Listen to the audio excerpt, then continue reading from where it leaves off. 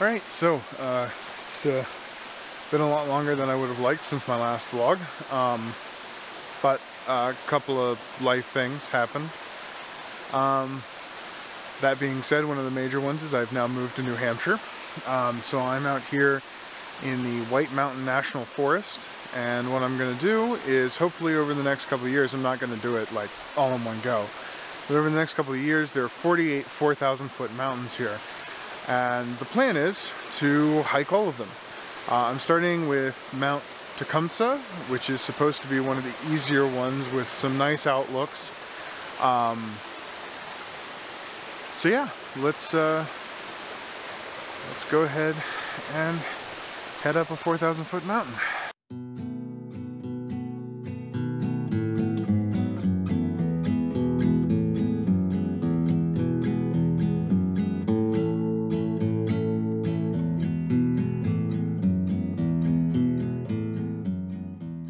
First stop, there is a creek running by the trail, and the light is hitting it just right. So what we're going to do is we're going to snap off a couple of exposures, see if we get anything. I'm not super expecting to get a lot out of this trip, but you know, something's better than nothing.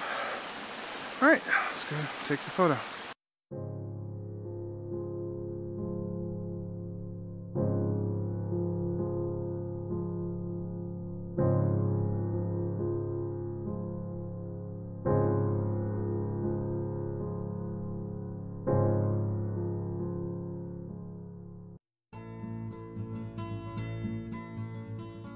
I found another photo opportunity, this time at another creek, as you can probably also hear. So we've got a couple little cascades here, so what I'm going to do is I slapped the 6-stop ND filter on. That'll, you know, allow me to use a longer shutter speed, allow me to really blur that water. Now the nice thing about this scene is there's some pine branches coming down, and that gives it a little bit of foreground interest. Not that this is an extremely deep photo, but you know, it's nice to have a little bit of interest. Now what I'm going to do is I'm actually going to bracket my exposure from -2 to +2. And the reason I'm bracketing is not because I want to do an HDR merge, it's because I want to take one shot and then move on. You know, this is more of a scouting thing, even though I've brought my entire kit out, which is starting to bite me in the ass, if we're being absolutely honest. I am profusely sweating and very tired right now. But without my entire kit, I wouldn't be able to get these kind of shots. So, you know, it's a give and take.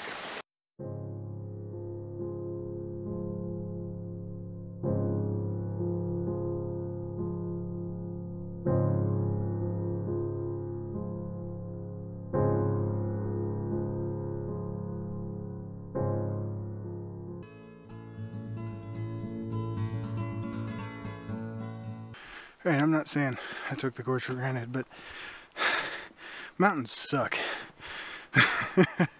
Like, I don't know, the last mile or so was straight uphill, and I've been told the view is worth it. Now, as we all know, a good view does not mean a good photo, but I am hopeful that this was not essentially photographically a waste. Because if it is, I might be a little bit angry. Alright, see you at the summit.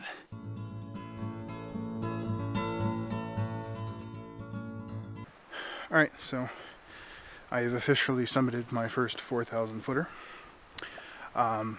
Few thoughts on the summit.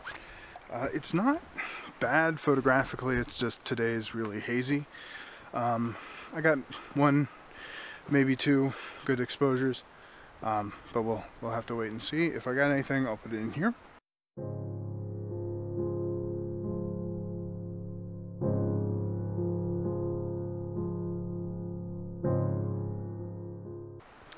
And if not, well, maybe I'll cut out my last sentence, who knows.